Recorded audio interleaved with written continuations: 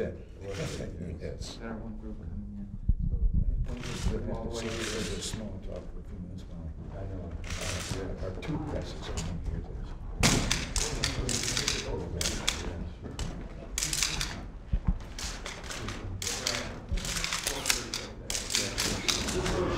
There you go.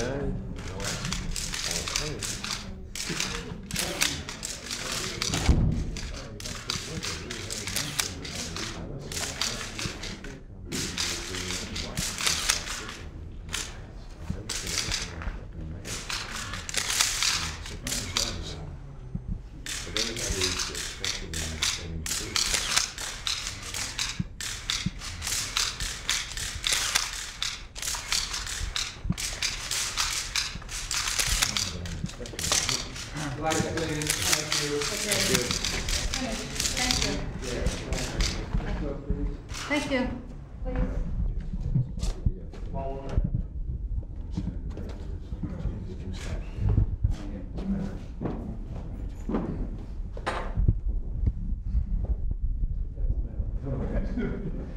Nice to see you. Just President. you know, there. Nice to see you.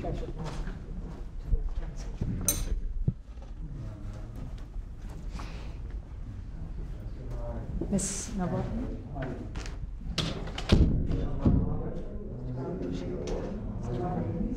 I think you've already met. Yes.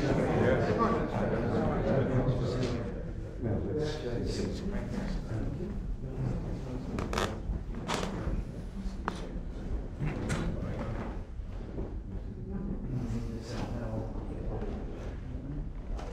We haven't said a single thing of any importance while we were not here, waiting for the photographers to get out. As a matter of fact, we talked about the weather.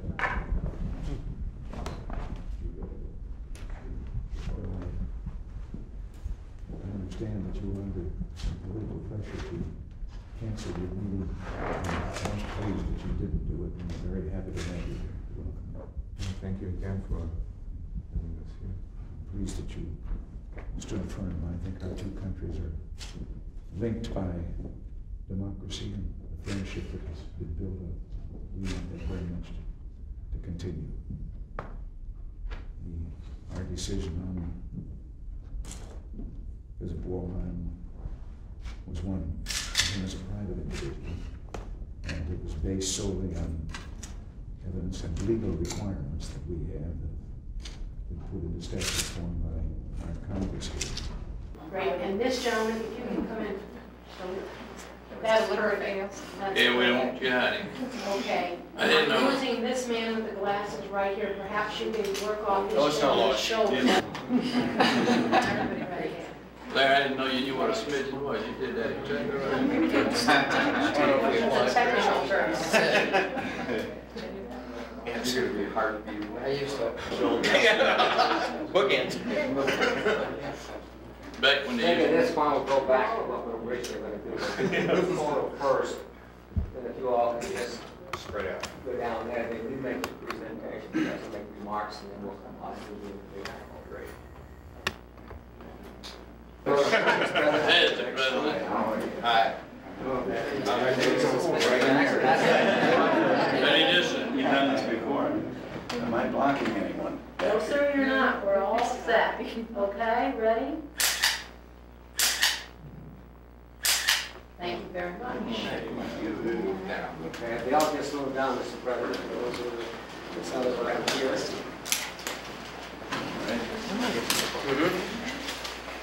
Mr. Jackson, President of the American Mr. Book President, my name is Brett Jackson, President of the American Booksellers Association.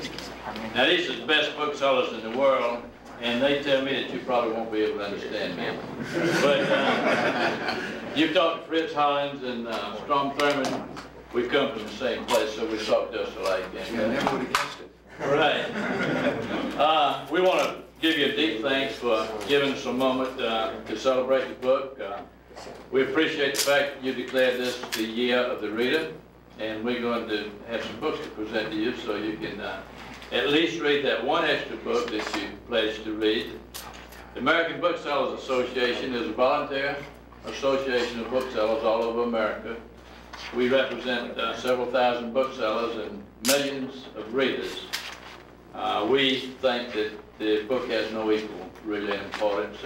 How would we know history? How could we agonize with you, past presidents and presidents, if we didn't have those books to read?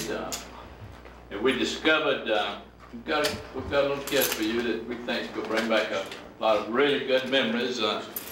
We think that you have enjoyed Ships by Sea at Night and Great Adventures, but we read that your favorite childhood book was a book called Northern Trails by someone named Long. Is that right? Yes. I read it several times. It planted the love of nature in me. Great. In fact, I used to try to practice the howl of the great white wolf. Great. Well, you can do it again.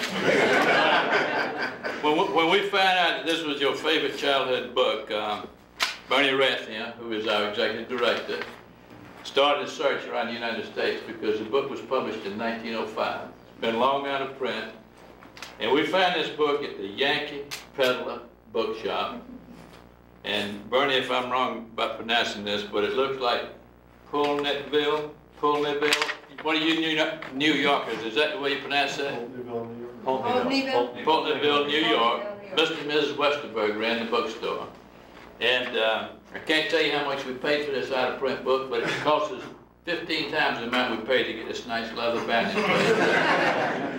And I bet that will bring back some great memories. Yes. Now that's Southern South Carolina writing there, but I hope you can read that. Yes, I can, and I thank you very much. Oh. That's for your personal library. You have just started me down memory trail. Now we have another book that I'm going to ask Bernie Rathia to help me present to you. Have you got a large night table? Well, you're going to need a large one because this is the kind of book you want to set on your night table. The American Booksellers Association is distributing this book, and Bernie, tell him about it while I hold it. Okay. It was originally a European publication based on newspaper stories, beginning with one page per month per year since the beginning of the century. The American edition is using the New York Times database, and it's edited by Clifton Daniel. And while this is a French edition, because it was originally published in Europe, the American edition will be coming out in September and be available in the bookstores in September. And we'd like you to have this for now, and that when the American edition comes, we'd be happy to send it along. Well, thank you. And it's got a real nice couple right there, right on the middle one. Yeah, familiar. Yeah, now, hand me that, those other two things right quick, Bernie. This, by the way, just let me show you the format of this book. If you want to know what happened on your birthday, you were born in 1931, I remember that. Right here, you see all the important events that took place that day. And the database of this book will be the New York Times, so it'll be sent worldwide, but with a lot of American things. And if you can read French, you can read this one until you get the news. Right. Now, right. This is a list of the books that we will be sending to the White House Library. This is a collection of what we think are the best things that have been published in the last 4 or 5 years. And they will be delivered very shortly.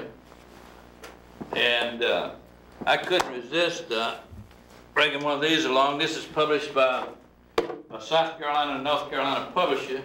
They discovered in the crawl space underneath a black tenant house the original plates of a famous black photographer, and he took these pictures of middle-class blacks in Columbia, South Carolina in the 1920s and 30s, and we want you to have this for your personal library.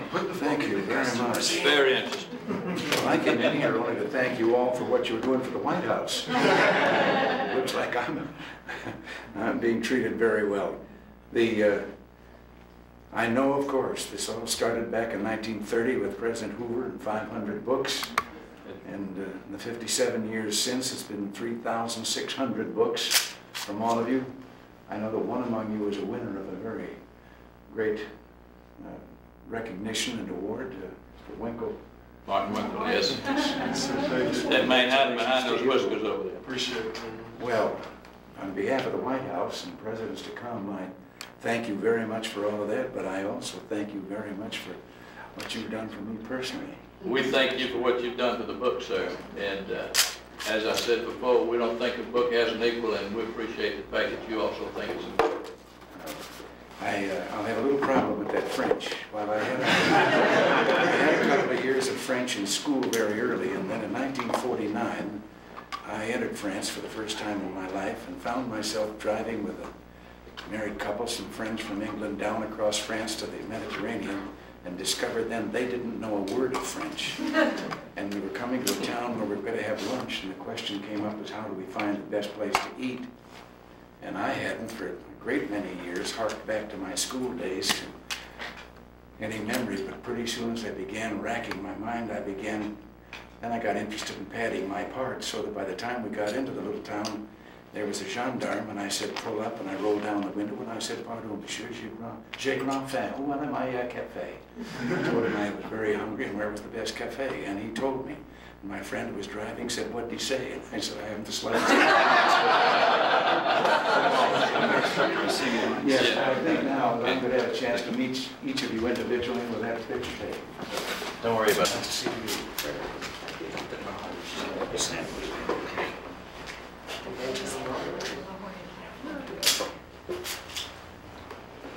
I think we ought to be looking that way when we... All right, nice to see you. Can you get that in, Joel? I'll turn on you.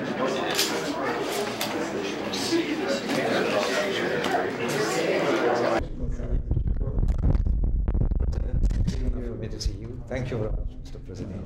Hello, Mr. President. I'm fine, sir. Why don't we, I know we only have a minute or two, but why don't we... Just thank you very much. See you there. Thank you. If we only have 1 minute, Mr. President, I have one question. Yes?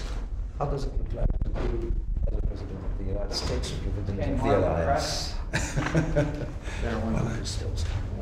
I don't know that I'm President of the Alliance. You are. But I must tell you that I do both from the inside and the outside. I think we Americans find French presidential politics as fascinating as our own, and almost as hard to understand. I think you are. But no, I must say this is I have found a very rewarding experience. I just made a lot of speeches when I didn't think I'd ever be doing anything like this, talking about the problems of our country and the government, but now to be able to do it. Thank you. Very well. Yeah. Do you think we'll go further away than the first negotiation? Go further away than the first negotiation on disarmament? Oh, You hope to for a second step? I am determined to go forward with that. I hope that Mr. Gorbachev is not just going for propaganda or anything. I am a believer that the world would be better off if we could eliminate all of them. You think this is not only propaganda? What? You think this is not only propaganda? No, I think he's really got some reasons why it's important to him that he would like it. I think his economic situation is one that has been aggravated by their great military buildup. And so I don't think it's a case of someone having a change of heart or anything. I think he's an avowed believer in their system, but I think he recognizes that that it would be to his advantage in the things he wants to do internally there, also if he could bring about a reduction in weapons. And you imagine the first negotiation is won, will be signed? We're going to try. But I tell you, I won't do what others have done in the past. I will not just sign an agreement to get an agreement. It has to be a workable, good one, and fair to both sides. Thank you, Mr. President. We are all, you know, I would like to vote for the American presidential election. We are concerned, we are citizens of this land. Well, thank you. It is good to see you. Thank you very much, and good luck. We need it. All right, good luck to you. Thank you, sir. I'll see you a little later. Yep. Thank you, sir. Good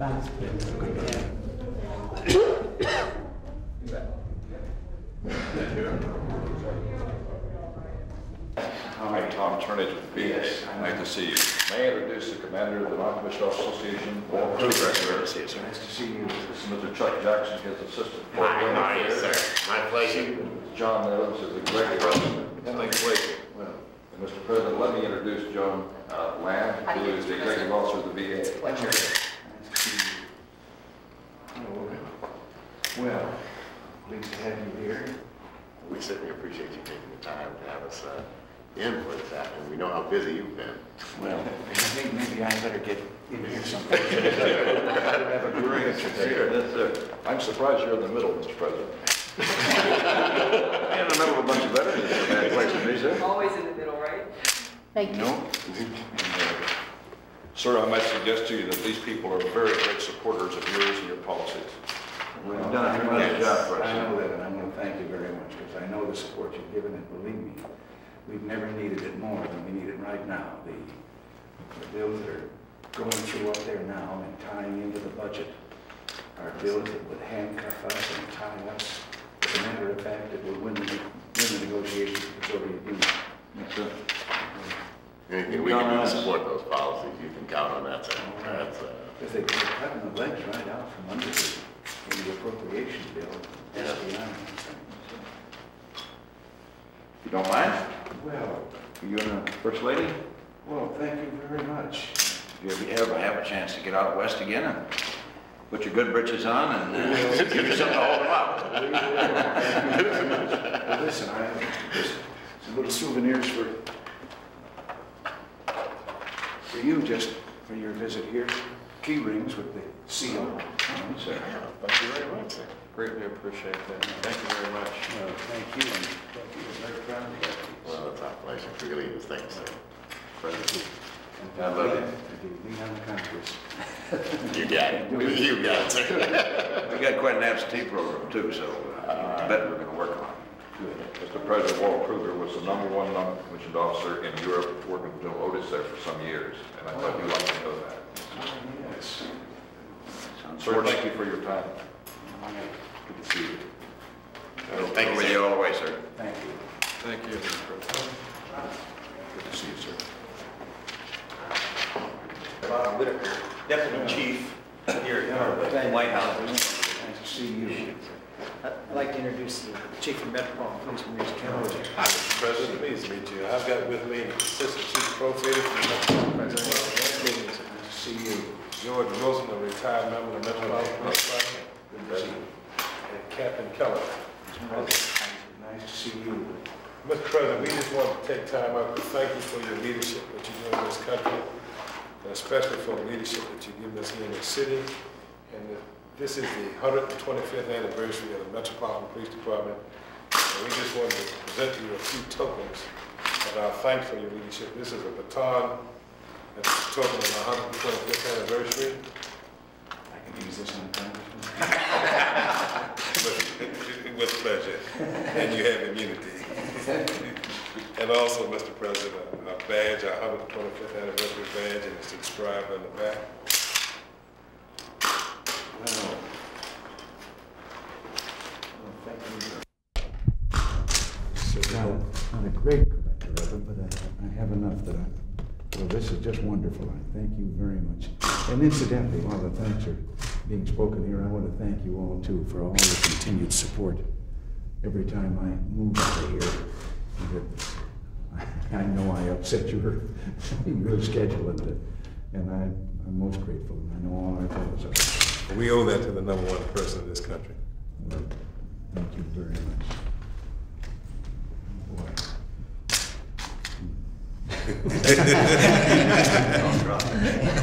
Used to be able to spin it. I saw a couple of those westerns.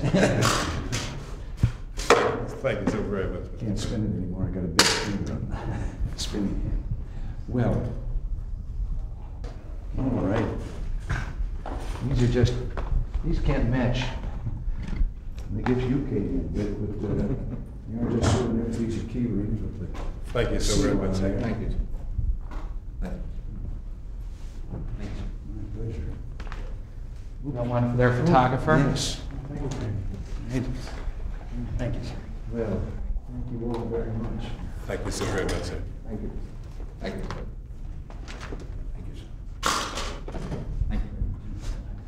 you spoke of any questions. I remember one where I worked very hard. You know, in the old days, modern pictures are different. In the old days, you could not show the man shooting and the man shot in the same movie shot. You know, you had to be on the man shooting and then cut to the other man, or be on him and see him then cut back with the man with the smoking gun. I worked and worked. People brought that poster out and boom, and then we saw the film. They had cut him first, and when they got back me, I'm just holding a smoking gun. Nobody saw me spin the gun. Mr. President, you're running late, but we need to do one group photo before you go. All right.